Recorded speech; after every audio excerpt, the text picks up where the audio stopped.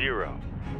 Liftoff. Soyuz TMA-09M was the mission that took Expedition 36 to the International Space Station in 2013. Its commander was a Russian from the Russian Space Agency. Nyborg was an American astronaut, and Luca Parmitano was from the European Space Agency.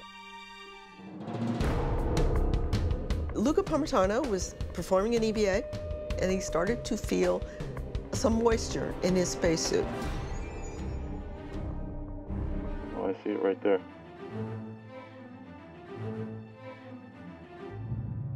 Hey, Luca, can you clarify, is it increasing or not increasing? It's hard to tell, but it feels like a lot of water. Oh, I see. I see it now, wiggling. Can you see? It's over here, right? Yeah, I can feel it in the back of my head. I don't understand where it's coming from. Water was coming into Parmitano's helmet, which was extremely dangerous. Because of how water is distributed in zero gravity in the helmet, he could have gagged. Luca first thought that the water was coming from his container. We usually carry such a container with us while performing an EVA, because it can take a pretty long time, 6 hours or longer.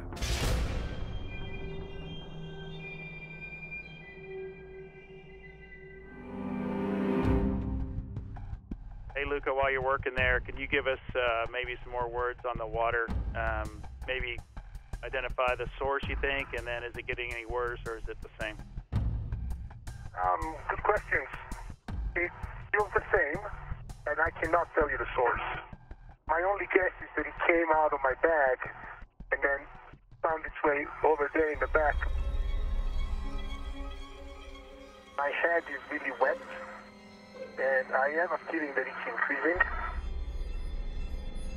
And I'm thinking that it may, I don't know if it's possible, but I'm thinking that it may be the LCVG that's leaking. The liquid cooling and ventilation garment is a long underwear with flexible plastic tubing running through that pumps cool water throughout the surface of the astronaut's skin.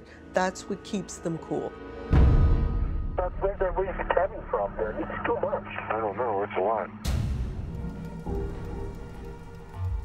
I started going back to the airlock, and the water kept trickling until it completely covered my eyes and my nose.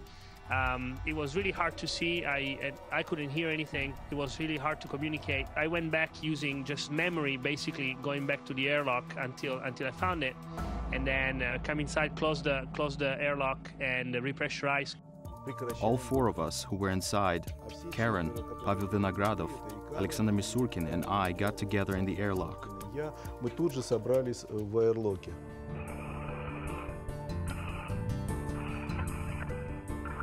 Crew bringing Luca through the hatch into the equipment lock. They'll be expediting the removal of his suit.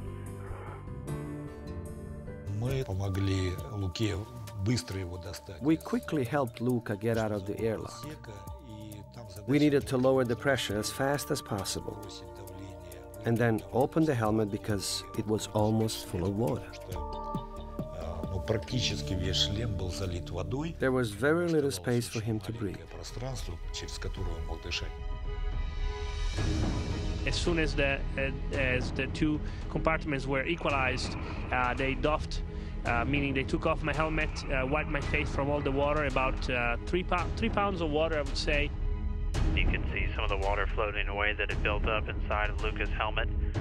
Helmet off, and Luca safely back inside.